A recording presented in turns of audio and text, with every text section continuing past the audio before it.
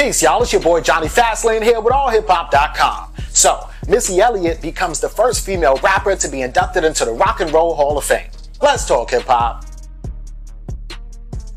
Alright, yo, this is pretty dope, right? Because Missy Elliott just became the first female rapper to be inducted into the Rock and Roll Hall of Fame, right? That's before Lil Kim, that's before Lauryn Hill, that's before Nicki Minaj, Queen Latifah. It is Missy Elliott, right? And you guys know, man, Missy Elliott started out writing for like Aaliyah and Jodeci way back in the day, but ultimately she broke out as her own solo artist, right? The whole situation, man, is that LL Cool J, he's the one that announced it, and it's pretty fire because while she's getting inducted into the Rock and Roll Hall of Fame, DJ Kool Herc will be receiving the Influencer Award as well, right? And this is dope because this is 50 years of hip hop and he created hip hop 50 years ago, so it is the perfect timing, right? But yeah, I mean, Missy Elliott, you guys know that she's been super successful in her career. And she definitely deserves this, man. She took a little break, but she came back in 2019 with a brand new body of work. And people were just loving her and appreciating her. And I think that now in hip hop, people are just